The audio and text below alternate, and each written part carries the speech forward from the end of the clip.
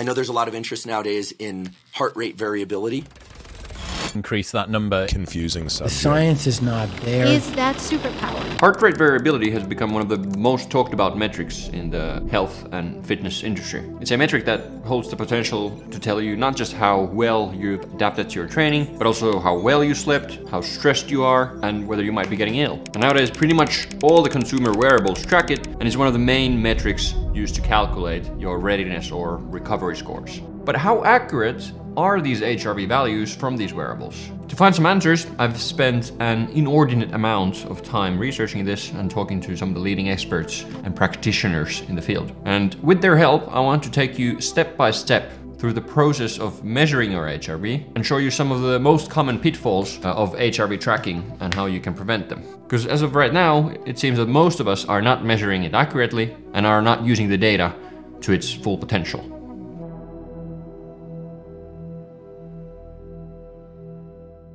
The first step and the first pitfalls happen when you're choosing your measuring device. The gold standard for HRV measurements is electrocardiography, or ECG in short, which uses electrodes to detect the electrical activity of the heart. We've come a long way from the first ever ECG, because the first ever ECG, which was developed in the early 1900s, weighed 300 kilograms, required you to submerge your arms and a leg in a saline solution, and had to be operated by 5 technicians. But nowadays, most chest strap heart rate monitors like this Polar H10 work using ECG. They have electrodes at the back of the strap which measure the voltage changes on your skin and hence detect your heart's electrical signals. However, most sport watches and fitness wearables like this Suunto Race and this Oura Ring do not use ECG. Instead, they use an optical measurement technique called photoplethysmography.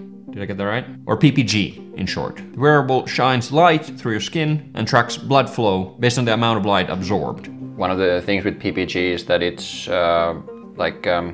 sensitive to motion artifacts, right? Yeah, exactly. So the optical sensors are very noisy, meaning that any sort of minimal disruption will mess up the data. Like if you type at your computer or scroll with your phone, like the minimal muscle tension will make the PPG data become complete garbage. If you compare ECG, so these like blips that you normally see on a TV show, to PPG, which is the thing on the wrist when a smartwatch measures, it's like a world of difference in terms of signal quality and clarity, so to say. So here's a study where they tested 6 different wearable devices for estimating sleep, heart rate, and heart rate variability. And in this study, Whoop was the most accurate one, and the worst performing one was the Garmin. And just to put the accuracy into perspective, let's say that ECG measured your heart rate variability to be 50 milliseconds. The Whoop on average would have given you a value of 45.5 milliseconds. Then again, the Garmin on average would have given you a value of 27.6 milliseconds, so like half of the actual value. But the poor results from the Garmin might be because Garmin used a 3-minute manual test just prior to sleep, which is an interesting way to measure HRV. That sounds pretty bad, but the tested wearables were at least 1 to 3 generations behind current technology. For instance, the Garmin Forerunner 245 Music was launched 5 years ago. And this seems to be a pretty common problem with research related to wearable technology. By the time a paper is published, the device it studied is often already outdated, discontinued, or at least replaced by a newer version. In fact, one study estimated that only about 4% of all the wearables in the market at the moment are validated.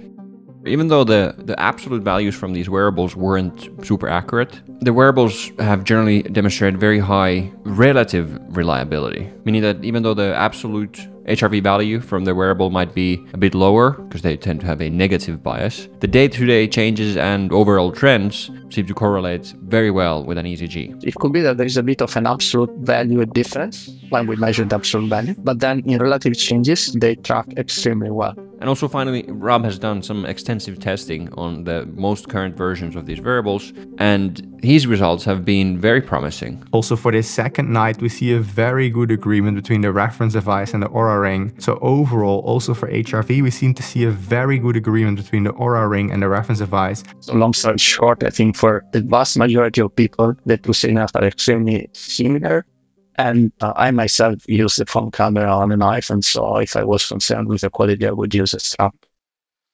Okay, then we move on to step 2, which is taking the actual HRV measurement. First of all, the big question is whether you should do a nighttime measurement or a morning measurement. Most wearables nowadays give you a nighttime measurement automatically, and they can seem very convenient, but there are a few things you should know about them. For one, of course, you need to be wearing the measurement device on you throughout the night, and some people might find it pretty irritating, especially if you're using like a big sports watch like this. And also, very few of us would like to sleep with a chest strap on. So ECG isn't really a feasible option for nighttime measurements, which can bring the accuracy down. Also, if you're taking a nighttime measurement, you need to make sure that your wearable is taking measurements throughout the night. Most wearables, like the Oura Ring, take measurements every 5 to 10 minutes. But for instance, the Apple Watch only measures your HRV at few random points during the night. And these kinds of sporadic measurements can be affected by at least 3 things. First of all, your circadian rhythm tends to increase HRV during the night. This means that the measurements taken earlier in the night tend to be lower than the measurements taken later in the night. HRV is also affected by sleep stages. So the values will differ, let's say, between REM sleep and deep sleep. And if you happen to be moving or tossing around,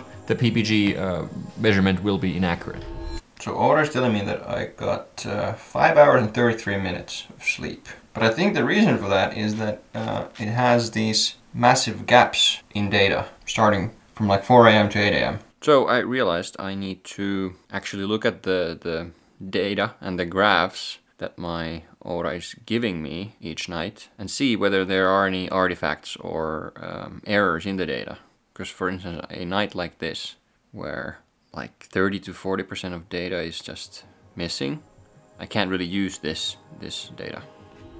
Now, if we think about the morning measurements fix most of the issues with nighttime measurements because you are in control of all the variables. There's no effect from the circadian rhythm or sleep stages, and you can make sure that you're not moving around at all. And furthermore, and this is like the more convincing reason for me to use morning measurements, is that morning measurement might capture some things that the nighttime measurements can't. That the morning is the best time because it's further away from the stressors. So if we train in the evening, or if we eat late, or if we drink something, there will be a greater impact in my data, simply because you are measuring very close to the stressor. So let's say you train in the evening. Because you have a stress reaction, your HRV is suppressed. Night measurement wouldn't really tell you how you reacted to that stress, because the stress is still ongoing during the measurements. Only morning measurement would then tell you how both the training and the sleep, which are both part of the stress and recovery that we are trying to assess, only the morning measurement would then tell the effect of both of those things. But of course, if you decide to use morning measurements, you need to come up with a protocol or routine that you stick to every time you take the measurements. How long do you think the HRV recording should be for like optimal data? I think that for a morning spot check, it is fine to measure for 1 minute. And then I read your blog post, so there are also some confounding factors. One of them like was really surprising to me, that like swallowing can affect it. Right. Here's a graph from Marco. He was testing the effect of swallowing on his heart rate variability, and there's all kinds of weird things happening. His heart rate variability doubles from 41 to 81. And I've also had similar results with my own measurements. And also, breathing patterns have an effect on HRV. So one of the challenges is that you should try and breathe the same way every time. One way to do that is to use a metronome, but some people find it rather unnatural to breathe with a metronome. And also, no drinking water, right? Right. That's another one. So here's a study where they tested water consumption, and the result is basically that the more they drank, the more their heart rate variability increased. And apparently this increase in heart rate variability can last for up to like 90 minutes. It's a very long-lasting effect. So based on my chat with Marco, a general outline for an optimal routine for measuring your HRV in the morning could be something like this. First of all, you should take the measurement first thing when you wake up, but you can and probably should go to the toilet before the measurement. Then you should take the measurement either laying down or sitting, and sitting might be a better option if you're rather fit. Then your reading should be about 1 to 2 minutes long, not shorter than 1 minute, and if you go longer than 2 minutes, there isn't really that much additional benefit. You should try and breathe normally, and if that's difficult, you could use a metronome. And finally, try not to move swallow, or talk. Well, no movement whatsoever. For someone like me, it's at least not an option. When I like my morning routine is that I have a 3-year-old that starts hitting me and yells, "Dad, go! We need to go and read a book. We need to go read a book." So there's no time to if I would make a HRV reading during that moment, it wouldn't be that useful, I think. Exactly. There are situations or environments where you cannot have this kind of protocol where you can always make it exactly the same. So, for instance, for you, it probably is much better to use the night time measurements. So then we get to probably the most difficult part of this whole HRV measurement process, the interpretation of the data. First and foremost, if you're just starting to track your HRV, you need to set the normal range for your HRV, meaning what are the normal values through which your HRV varies. How much data do you think you would need to set the normal range? A minimum of 4 weeks. The reason is that if we take shorter time, say a week, then maybe something happens that shifts your physiology, like you're sick for 3-4 days. And then if your normal range is just a week, then your normal will become the sickness. And of course, that doesn't make sense. And also make sure that the app you're using to analyze your data shows the normal range. Because what I've noticed is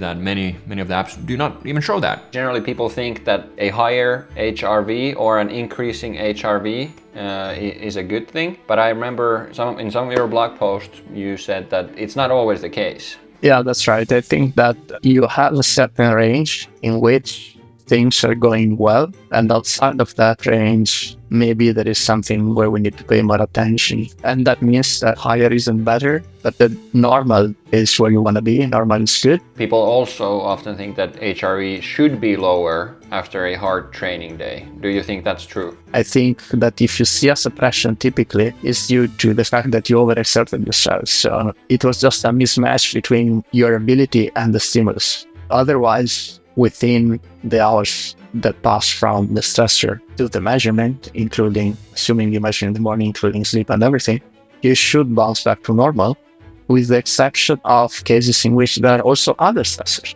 Also, HRV isn't very valuable as a singular metric. It needs context. Usually you would want to connect it to something else, like find out what caused periods of prolonged HRV and see, can I predict that in some way? For instance, you could look at other metrics like your training load or your sleep duration, or you could gather some more subjective data with a questionnaire where you score your, let's say, stress levels or mood or energy every day. And then you could see how those things are affecting HRV. And for that, I created a morning survey that I'm going to fill in right when I wake up, and an evening survey that I'm going to fill in just before I go to bed. In the morning survey, I basically have 2 metrics that I'm going to rate on a scale from 1 to 10. First one is energy, and the second one is excitement. And then in the evening, I'll rate stress, fatigue, soreness, mood, and then I'll also give a score for the day. This 2022 study gives a very good example of how to provide context to HRV and how to use it in your training. So they had 2 different training groups. First group had a predefined training plan, and the other group had an individualized training plan, which basically was adjusted twice a week. In addition to heart rate variability, they were also measuring perceived fatigue and soreness based on a questionnaire, and heart rate running speed index, or your heart rate at a given speed. And for each of these metrics, they were looking for red flags. If there were no red flags, they increased the load. If there was 1 red flag, they maintained the load. If there was 2 or more red flags, then they decreased the load. And then twice a week, they would adjust their training based on the number of red flags that they were seeing. And after 15 weeks of training like this, they retested both groups. And guess what? The individualized training group improved their 10K performance more than the predefined group. And a key thing to note about this study is that they used nighttime PPG measurements to measure the HRV. So it's a clear indication that even though nighttime PPG measurements might not be the most accurate way to do it, it still has a lot of practical value. And when it's used correctly, with the appropriate context around it, it can lead to improved performance. So ultimately, HRV tracking per se isn't the problem. The problem seems to be that the wearables and the apps that we use make it much more simplistic than what it actually is. It is actually a very complex number, which can be pretty hard to measure accurately and even harder to use that data to make educated decisions. There are steps you can take to make the measurements more accurate, and there are pitfalls in data interpretation that you can prevent if you know about them. Sounds like you have done like really thorough research in HRV, and like what's your conclusion? Is it something that you will use in your everyday life going forwards and in your training? I think this research has also like shown me that it's not just a good metric for training, it's also a very good metric of like almost like your life quality, like how stressed are you, how your habits affect your sleep, your like it tells you so much in just like this one number. But then of course it's very hard to analyze the number to know like, okay, what was it that actually affected it? So we'll see. I'm still inconclusive. But I want to measure it. I'm just not sure if I'm going to do nighttime or morning time. Yeah. Just a quick note, so it might seem like Oura is not very good at tracking your HRV because it has these gaps sometimes in the data. But when I showed the clip to Marco pointed out that other wearables have those gaps or artifacts too, but they're just usually not transparent about it. In other words, Oura shows when there's bad data, but other wearables might just, fill those gaps with arbitrary data that looks to be correct. And this is another problem with wearables nowadays. There is zero transparency in signal quality. So